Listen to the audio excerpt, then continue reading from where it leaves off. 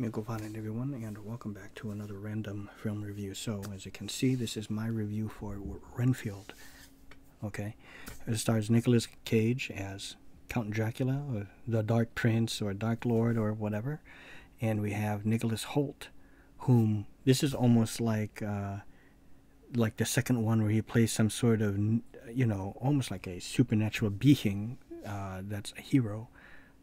Maybe even start off like anti-hero, but is and in this type of genre is Warm Bodies, and of course he starred in many other things since then, and then now you have like this one, but this is about Renfield, and his Renfield, who's like kind of like the slave, or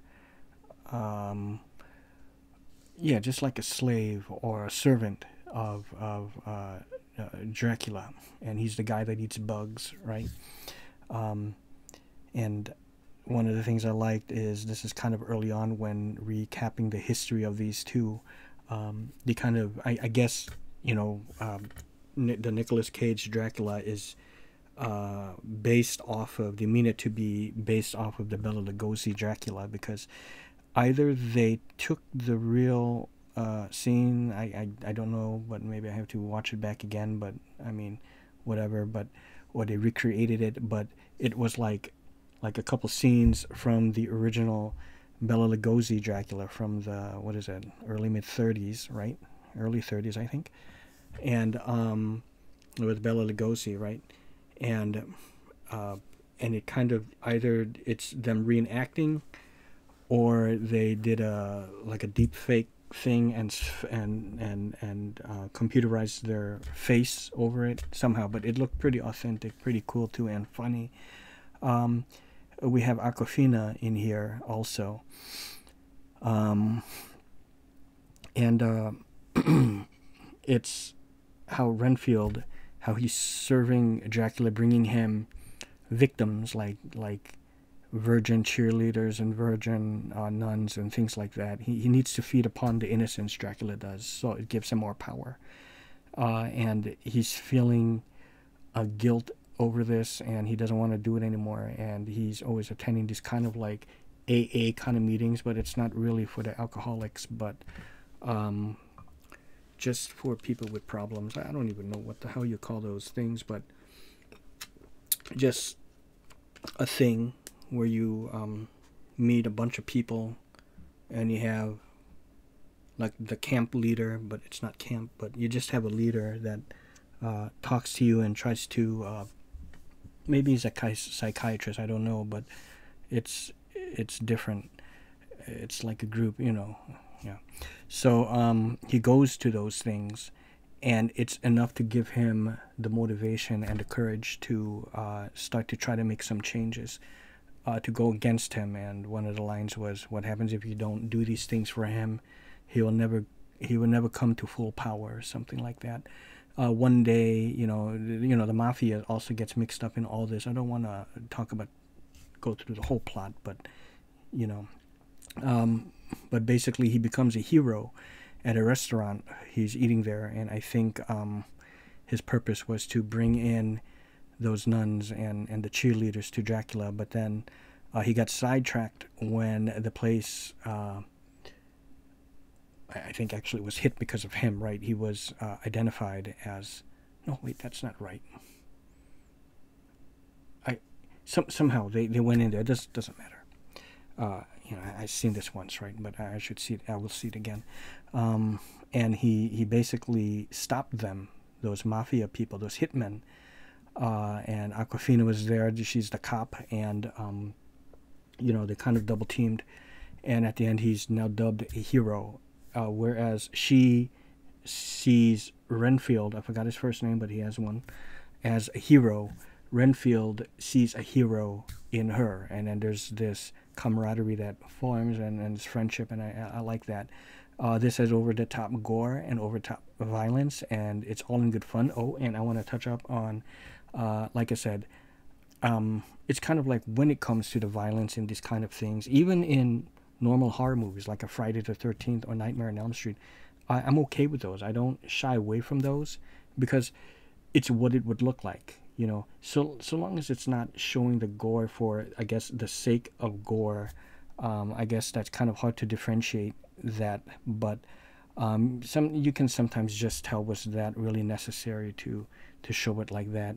But if it's like in a comical fashion, like this one, or you know, Evil Dead 2, or even Reanimator, stuff like that, that's cool. That's fine. But if it's like in Friday the 13th or Victor Crowley has over the top too, but again, that's kind of like in a funny way. Sure, you can argue also it's for the sake of gore, but I'm okay with the gore, so that's another thing. That's fine. And so long as, you know, and like with Terrifier, this is just what it would look like. Would you prefer that when the arm gets cut off, flowers come out of it? No, that's going to be worse. If an arm gets cut off or a decapitation, it's not going to be pretty. It's going to look like what it looks like, how they showcase it in these things. So that's why it just makes sense, okay? Or it just works. No, that would be Todd Howard, and there's nothing wrong with that statement. When Todd Howard said it just works, it just works. It sure does work. People shit all over like Todd Howard. First they love him, and then they shit on Todd Howard. Then they love him, and then they shit on him again because there are changes with Fallout 76. Anyways, it doesn't matter. It doesn't matter. I've always stood by Bethesda and their works, even when a little misstep. And they say, oh yeah, when companies now are like Bethesda releasing games where they're already bugged or glitchy. Well, have you forgotten when Daggerfall came out and Morrowind? It's riddled with bugs, especially with Daggerfall. The only difference is now over time they can fix those bugs. You couldn't do such things back in those days, so be grateful. You ingrates, be grateful. You ungrateful fans, you know, just be grateful that they're fixing it still, even if not everything gets addressed. Maybe it's just not as easy as you think. You ever stop and think about that? So getting back with Renfield, I liked it. I thought the plot was fun. It's one of those just a fun but dumb, over the top. Not really like a parody. Maybe you can say a little bit of like a parody from, you know, the Bela Lugosi Dracula, but it also has heart with, you know, and you know, with the relationship that unfolds with Renfield and Awkwafina. And I thought Nicolas Cage was an over the top Dracula, and it's an interesting and fun thing to see Nicolas Cage kind of still be Nick Cage, as we all know and love, how he's just very sporadic and crazy, but how he injects that personality of himself, or persona of himself, into this Dracula role of a Bela Lugosi role. Okay, so out of 10, I would give Renfield, I would give it an 8 out of 10. It's goofy, great fun. So, yeah. And really, because it's so goofy, you may not even be turned off to the gore. You may not. So that's it. That's my review for Renfield. Please like, comment, and subscribe. Hope you enjoyed, and see you. Let me do this.